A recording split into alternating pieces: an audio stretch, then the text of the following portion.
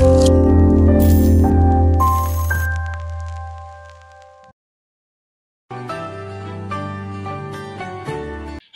everyone, so welcome back to our channel TestprepKart. We are back again with another interesting topic for all our future engineers. So as you know, the exams for the third phase of JEE Main 2021 was conducted in the last week of July, and the dates for the fourth phase are 26th, 27th and 31st of August and 1st and 2nd September. So soon the dates for JEE Advanced will also be released, and after that the final result will also come out. So once the result is out, what's next? That's what we'll discuss today. So the topic for our today's discussion is JOSSA Counselling Procedure 2021 for NRIs and Indians. So I guess many of the JEE aspirants might have heard about this term JOSSA. This is the most important part of getting admissions into your desired institutes once you have cleared your JEE Main or JEE Advanced examinations. So in today's video, we'll just discuss about JOSSA in a very detailed manner. We'll just discuss about all the processes and all the procedures involved in JOSSA counseling. And I hope that this video helps you. So just don't skip it, watch it till the end so that all your doubts are cleared and you can just understand how you have to go for JOSSA counseling. So first, let's start with understanding what actually JOSSA is. So JOSSA stands for Joint Seat Allotment Authority. It is an agency made by the Government of India. So you might have heard about NTA, that NTA conducts the exam of JEE Main and JEE Advanced, and the results are also announced by NTA only.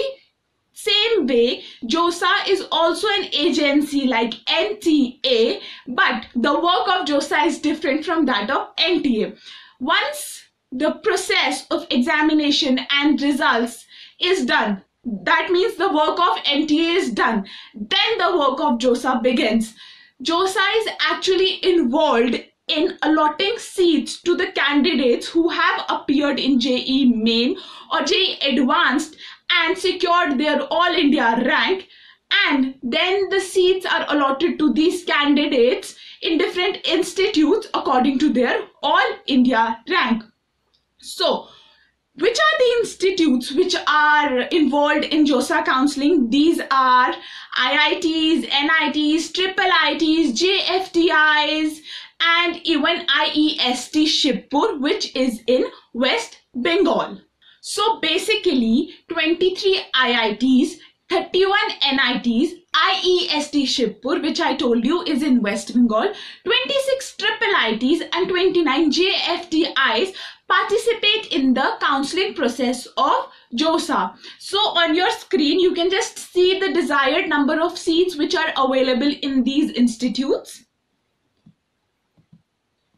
I guess you have gone through it. Now, what's the eligibility for JOSSA counseling? So, for becoming eligible to sit in the JOSSA counseling, the candidate has to appear in JEE Main or JEE Advanced, and they should have their All India rank, because the admission process through JOSSA is completely based on the All India rank of the candidate.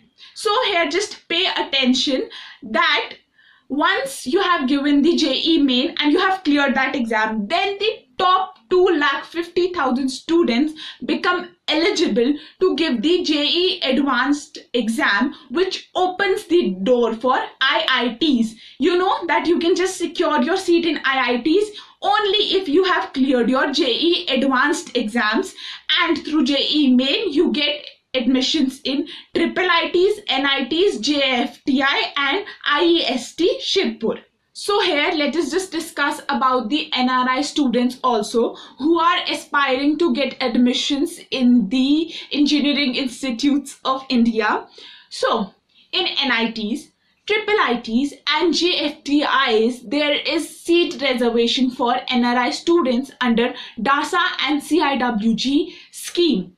Therefore, the colleges participating in JOSSA or CIWG scheme have to reserve 15% of their seats for NRI students, and 1/3 among those 15% seats are reserved for CIWG students. So the NRI students have two options, that they can either give the JEE Main exam, or they can sit in the SAT and SAT subject test under the JOSSA scheme for getting admissions in NITs, IIITs and JFTIs. But there is an update now for this. According to the latest updates from JOSSA, from session 2021 to 2022 onwards, JEE Main rank is mandatory for all NRI students. That means 2021 is the last session when SAT scores will be considered by JOSSA or CIWG scheme. Another important thing over here is that no such reservation is available in IITs. There, the candidate has just one option, whether they are Indian or NRIs, that they have to sit for JEE advanced exam, and if they have cleared that, only then they can get admissions in the IITs. So for more details on JOSSA and CIWG scheme, you can even download our NRI's ebook, link for which is provided in the description below. So coming back to JOSSA. Once the results of JEE Advanced are also released, then the process of JOSSA counseling begins. So for this, you have to register yourself online on the official website of JOSSA, which is jossa.nic.in. And for this registration, you need to fill your JEE Main registration number, password, contact details, and other few details. And once you have registered yourself, you create your online portal. And once this portal is made, you have to log in into this portal, and you have to fill the choices and preferences of the colleges in this portal and lock these preferences before a given time period. So this is the step where you have to be very cautious and very careful, because this is the most important part of JOSSA counseling, because all your future admissions, the seat which you will get, the branch which you will get, depends totally on the preferences and choices that you have filled in the portal. So I recommend that before just filling in the choices and preferences in the portal, you should just prepare a demo preference list. So for this, you can go to the official website of JOSSA, also check out the cutoffs, check out even the opening and closing list of previous years, so that you have an idea. And then finally, according to your All India rank and according to the cutoffs, just fill in the preferences and the choices. Here, remember one more thing, that the choices and the preferences should be filled in a descending order. That means the institute or the branch which you want the most or which you like the most should be kept at number 1, and the institute which you prefer the least should be at the last number. This is because the JOSSA also allots seats according to descending order only. That means they will just check your first preference and choice. If that fits into the criteria of JOSSA, then you will just get your first preference. Congratulations, your first dream comes true. But if the first preference is out of their criteria, then they move to the second preference, and the process goes on till you get the seat. So keep this thing in mind, that you have to fill the preferences in descending order.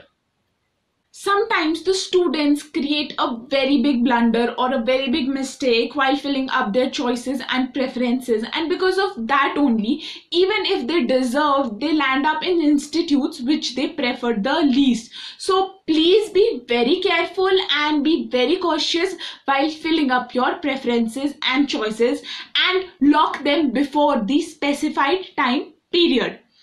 Before announcing the final result of seat allotments, JOSSA even conducts 2 seat mock allotments. This is done to help students understand that which college and branch they might get according to their preferences and their All India rank. This is done before the final result.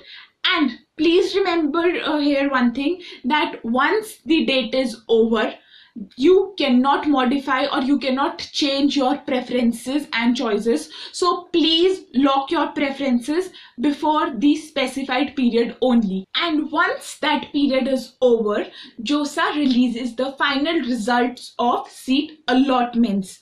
So just remember one thing over here, that JOSSA releases the results in 7 rounds. Last year, due to COVID, this number was reduced to 6, and JOSSA released the results in just 6 rounds.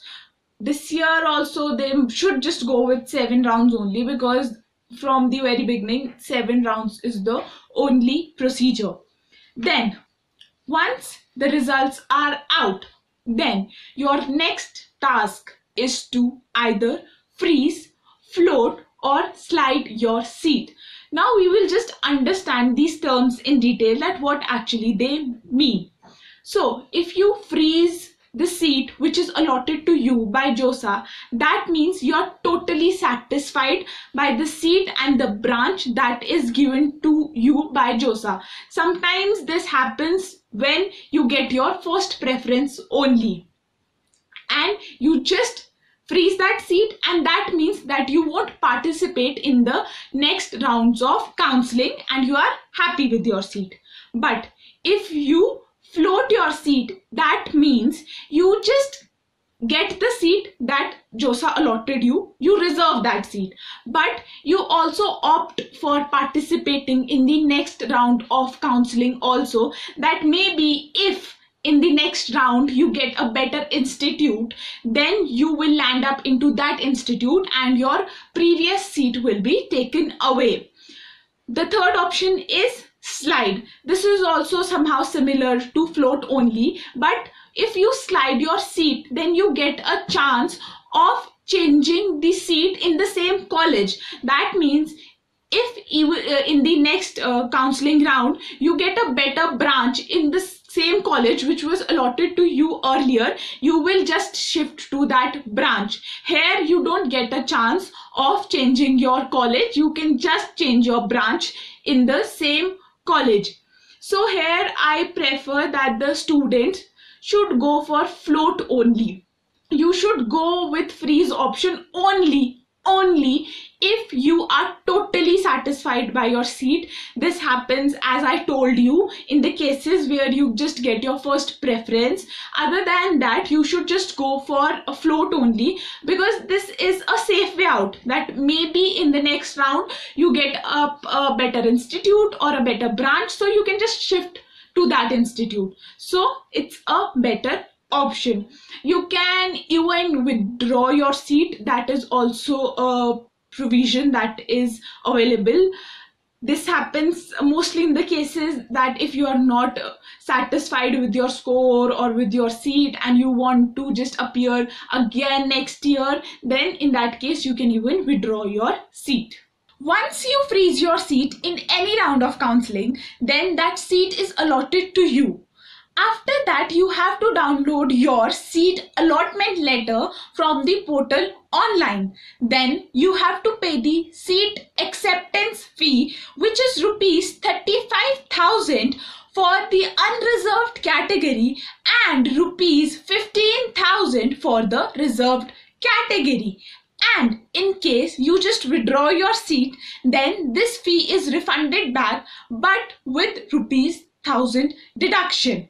So the next step after this is reporting to the respective reporting center which is allotted to you, and this is mostly in your state only for document verification. Last year document verification was done online only because of COVID, and maybe the same is repeated this year also if the situation is same this year also.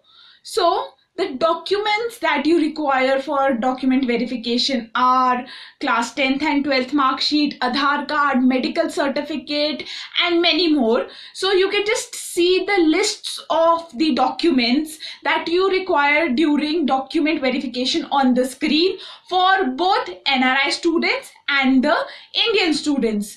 You can even take the screenshot of these lists so that you don't miss out any document while going for document verification. I hope you have gone through the lists. NRI students must report at the college for document verification and admission procedure according to the Indian Standard Time and carry attested copies of all the certificates to the allotted institute at the time of document verification or admission. So this is for all the candidates, either Indian or NRIs, that you should carry Xerox copies of all your documents and also some extra passport size photographs so you don't end up in any problem while document verification process. Finally, after the document verification is completed, before the time allotted to you, which is given in the seat allotment letter, the student has to report to the allotted institute within specified period, failing which their admission will get cancelled. Now, the question is, what if you are not able to secure a seat even after the 7th round of seat allotment process by JOSSA? Then there is still a hope, and that hope is CSAB, Central Seat Allocation Board. It is also an agency like JOSSA only and is involved in allotting seats to the candidates who have appeared in JEE Main and have secured their All India rank. But here note one thing, that CSAB doesn't conduct counselling for IITs. This work is only done by JOSSA. CSAB is only involved in conducting the counselling for NITs, IIITs and JFTIs. So the students who are having a lower rank can wait for CSAB counselling with a little bit of patience, because the cutoff of CSAB counselling is bit lower than that of JOSSA cutoff. So such students can get admissions in some good institutes through CSAB counselling. So that's it for this video. To summarize, the main steps in JoSAA counselling procedure are: number 1, registration, then comes choice filling and locking. The third step is 2 mock seat allotments, then come final result of seat allotment by JOSSA, then comes freezing, floating or sliding of seat. After that, fee payment, then comes the document verification, and finally reporting to the institute that is allotted to you. So I hope many of your doubts are cleared through this video and this video is helpful for you.